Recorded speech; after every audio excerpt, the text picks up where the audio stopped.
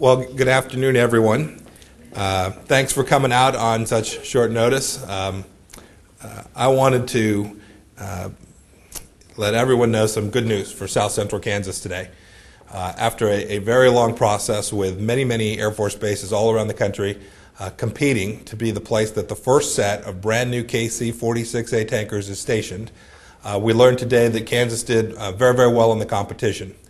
And while it's not over yet, this is truly good news for not only Derby and McConnell Air Force Base, but all of South Central Kansas and indeed our entire region. The Air Force announced this afternoon, now about 2 hours ago, that they made a down selection, the first selection process along a route to actually making the basing decision. And McConnell Air Force Base and Forbes Airfield were both down selected. So to date, McConnell Air Force Base is competing to be both the primary training facility against Altus Air Force Base in Oklahoma, and is one of 4 finalists to be what they're calling the Mobilization 1, the first base for the new KC-46A tanker. It's competing against 3 other bases in North Dakota and in Washington State, and then again Altus in Oklahoma. So we're one of 4. I want to thank everyone who worked so hard to make this possible. A lot of them are in the room with me today.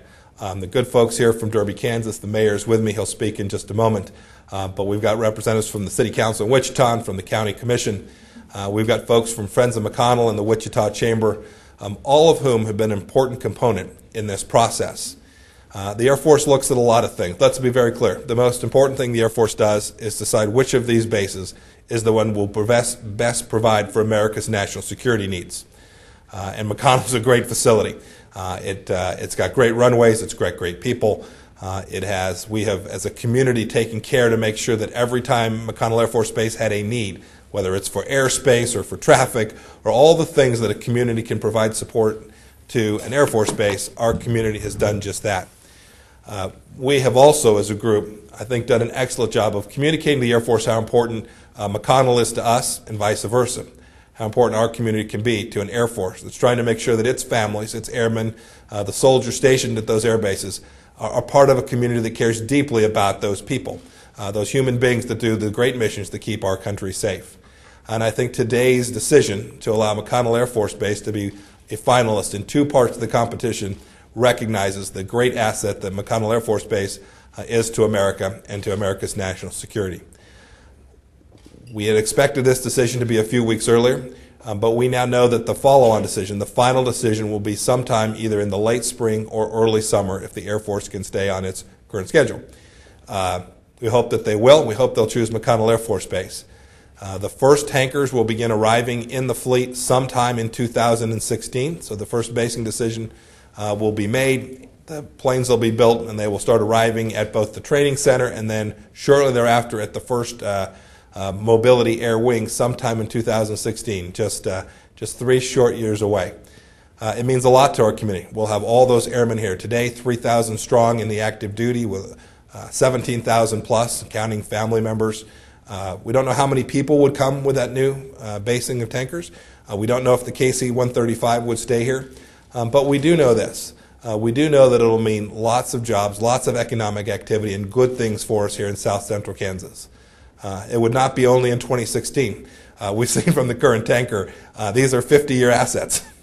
And so we could fully expect that if this is designated as one of the Air Force's true mobility centers for its global reach, that McConnell Air Force Base is in good shape to continue to be an important part of the Air Force's arsenal for decades and decades to come.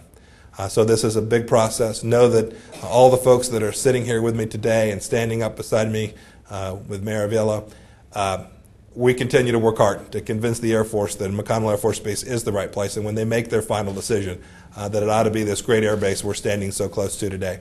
I want to thank all of you for all your help along the way to convince the Air Force this is the right place to put that next set of tankers. We'll keep working at it. Hopefully in the spring and summer we'll be right back here with a really great announcement and a firm date for the arrival of that great new KC-46 tanker. And with that, I'd like to let the Mayor say just a few words. Thank you, Congressman. I stand here and echo everything that the Congressman has said, but I think it goes a little deeper than that.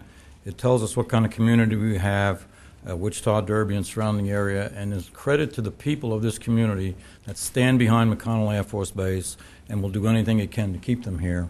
And I think the key words that you said, not only is the tanker, but jobs. We need the jobs, and when the tankers come, I'm sure we're going to have a better payroll out at McConnell, which will ripple through the community, and that'll create more jobs in this community and more tax base, and everybody will be certainly a lot happier. Thank you. Great. Happy to take a few questions. Should anybody have any questions about today's decision or what we're all doing to try and make McConnell that first base? Congressman, you've been pushing to get McConnell on this list. Talk about why it really sets itself apart from the other bases. What do we have going for us here at McConnell that will make us a strong candidate for being a finalist? I'll give you three options. First of all, we're in the middle of everything. By the nature and our location here in Wichita, Kansas, and in South Central Kansas, lots of training missions conducted all around America. Those planes are flying, and it's a great place to be refueled. And we can get any place in a couple of hours from here and put that tanker up in a circle and refuel all those training missions that are taking place all across the nation. And indeed, we have a relatively quick way to get to global theaters as well. We saw that when we were flying in support of the mission in Libya from here. The first folks to be called on were the soldiers and airmen at McConnell Air Force Base to get in theater, flying out of Spain in support of the operation down in Libya. The second is the Air Force and a lot of folks who came before me did a good job of making sure that McConnell Air Force Base stayed current in terms of its runways and technology and all of the things that make it an appealing place for pilots to perform their national security mission. So the facility itself is in very good condition and is something that when the Air Force thinks about what's it going to cost to do ramp locations, to do maintenance, all the things that come with it, there's lots of infrastructure here in Wichita, Kansas, because we are, in fact, the air capital of the world. You can get parts and people to do all that kind of thing here a lot quicker than you can in lots of other Air Force bases around the country. And finally, the one that the mayor spoke about, this is a great community for those airmen to come live. These folks work hard. They put their life at risk. When they're home, they want to know that their kids are in good schools. They want to know that they're in a community where their kids can do sports or music or theater, whatever it is they want to do. And so the quality of life that this community has afforded the Air Force folks that come to South Central Kansas is extraordinary. And those are three good reasons I think we've gotten this far and why I'm optimistic we'll make the down select as well. Well, just to follow up, can you also talk about what you will be doing along with other Kansas lawmakers in Washington to push those points a little bit and get us a little further along the line once we do get this final decision made? Ultimately, this decision is an Air Force decision about the national security needs of the Air Force. How do they perform their global reach mission? This is an air transport mission where we're doing refueling and medical aerovac and the movement of equipment into theater around the world. So that is the most important component in their decision matrix, something that we've worked pretty hard to understand the matrix, to know what the Air Force is thinking. All we can do in that context is talk to them about the asset here and make sure that they have a full, complete knowledge of what's going on. And then the last piece we can impact is we want to make sure that they know that this community loves having McConnell Air Force Base here and that is prepared to not only treat them well the day those tankers arrive, but that we're a people that for the 20 and 30 years beyond that will continue to afford those folks a great place to make their life. As they're rotating to these military bases, I hear it all the time from these airmen. One of their favorite stops along the way was McConnell Air Force Base, and something we should be really proud of. How much is there a difference between the two categories that McConnell selected in, which is mobility or main training? You know, we're finalists in both. We've been working really hard, really on the mobility to be the first active duty, full scale air mobility wing in the Air Force.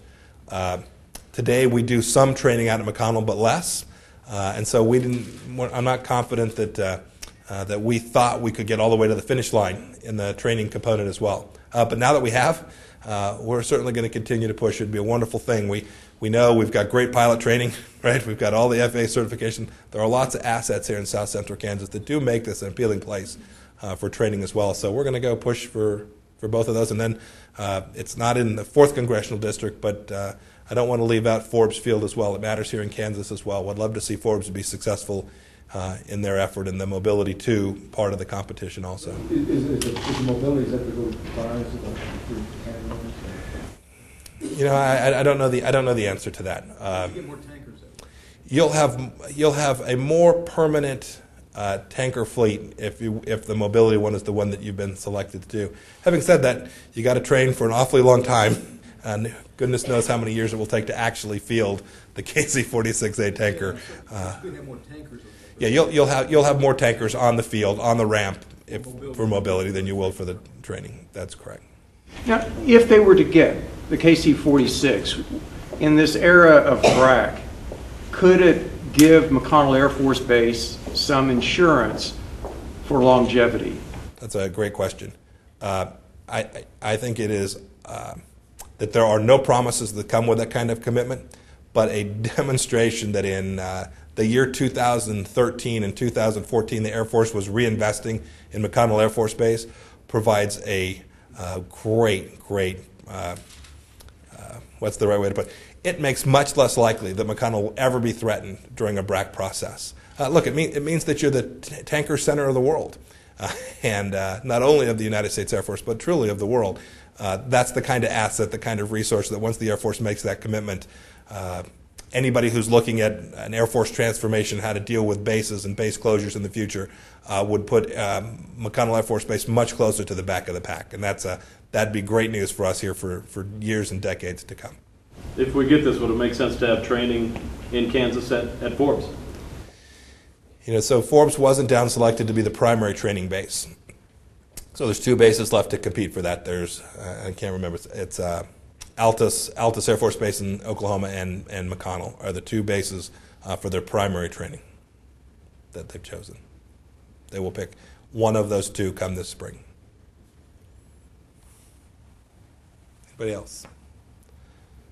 All right, thank you very much for coming out this afternoon. I appreciate it.